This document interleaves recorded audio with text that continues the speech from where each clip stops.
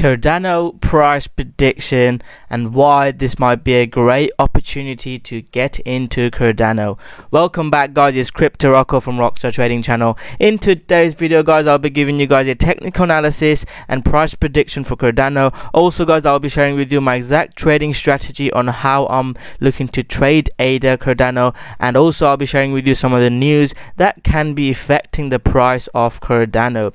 So without further ado, let's get into the video. So Cardano, guys, had a huge breakout out of this level. This has been one of my best trades, guys. It's gone up above 30%. You could have got that trade. They are posted a trade signal in the group. If you're part of the educational group, I'll leave the links below. I'm launching a new website, so you've got a few days to check this group out if you want. This had a huge move up, guys, about 40%. It couldn't stay up. It broke that resistance but couldn't stay above the resistance, and it flush dropped really quick. It is in a zone where I've taken a position, guys. It's the 50 to 618 Fibonacci level where I really like, and I've taken a position. I might be wrong here, but I think it is a good level to take a trade. And if Cardano is to do really well this year and is to go up massively this year, I think Cardano needs to stay above the 50% and 618. If Cardano breaks below here and then can't get above, I think Cardano might see lower prices, and it might even drop to new lows. So I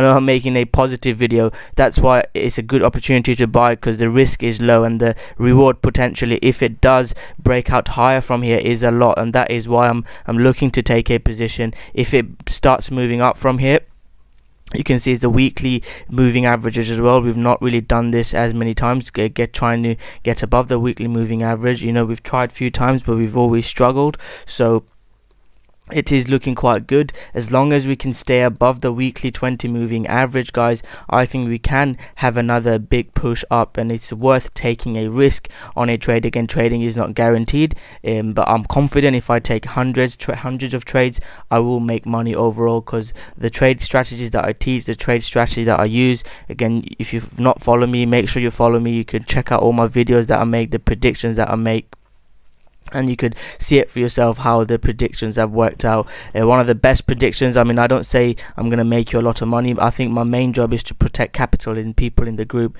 and I talked about this break of this level yesterday on the 25th, and look at what's happened. It had a huge 7-8% drop, and I think that's what my main job is to protect people's capital, and that is what I'd like to carry on doing. So coming back to ADA, guys, that is the zone that I'm interested in ADA, the 50% to 618 zone. I've actually took a position on the hourly, guys. I can share with you exactly where. About 540 I got in. I'll probably look to sell around 580 the first position, and if we can get above the 382 Fibonacci level, I think we'll test the previous high. So there's a big opportunity for it to go, and if it drops to around 618, I'll probably take another position. But if it breaks below and does what I said it might do, then I think Cardano ADA will drop even lower, and I do not want to see that happen.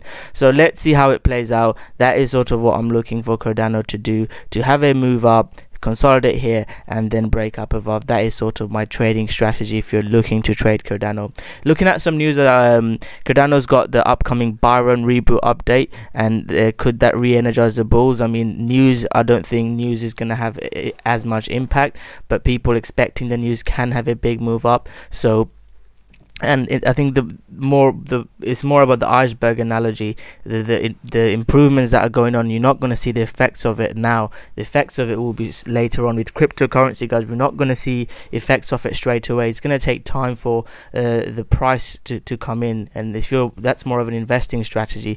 I'm looking at more of trading strategy. From a trading strategy, guys, it is looking good. You can see the RSI divergence. That's one of the strategies that I teach, and you can see a huge RSI divergence, hourly oversold, 4 hourly oversold, daily I'm sure is oversold. Well, it's coming into being oversold. You can see why it is possible to get into a good position in Cardano. Now, I could be wrong, it could drop and I'll take a loss, but I'm happy to take these risks, and you can see we can gain 30-40% trades. So let's see how this one plays out here.